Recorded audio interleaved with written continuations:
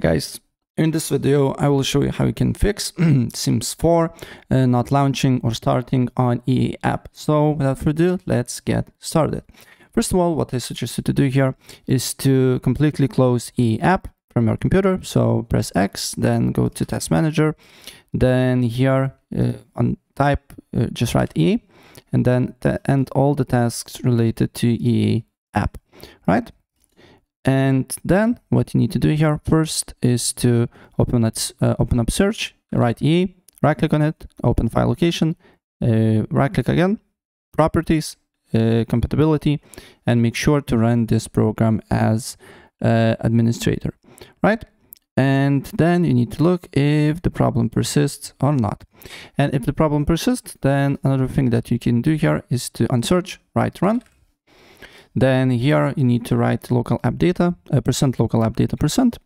Then here you need to look for two folders, so EA Desktop and Electronic Arts. Make sure to turn off completely EA app because it won't let you to delete these files, and don't worry about it, you won't delete any saves or your account, your progress, any of that, because it's just the cache files. So delete EA Desktop and Electronic Arts, right? And then you need to look if the problem persists or not. And if the problem persists, then another thing that you need to do here is to open up search, go to virus and threat protection. Then here you need to go to, again, virus and threat protection, turn off this option. Then go on search, look for EA, right click on it, open file location. Again, right click, open file location again. Then here you should find a path. So what you need to do here, as you can see here, our file is on disk C, program files. So what you need to do here is to scroll down until you see a exclusions, add the remove exclusion, right click, press on it, then add an exclusion, folder, C drive, program files. And then, as you can see here, it was on Electronic Arts, I believe, or EA Games. I don't remember now, but should be the folder there, right? And then restart your computer and look if the problem persists or not.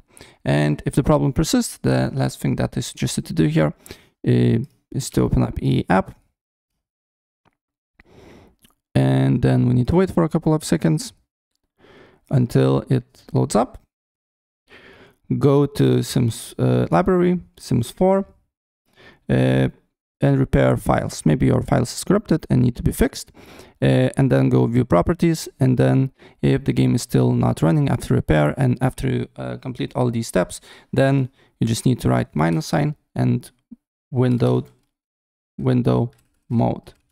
Sometimes it will force to run the game in windowed mode, and it should open up, right? And if it's not enough, and if it's not the case, then you just need to go to installed files, installed apps, go to EA, right click on it, uninstall it, and never install again. I'm joking.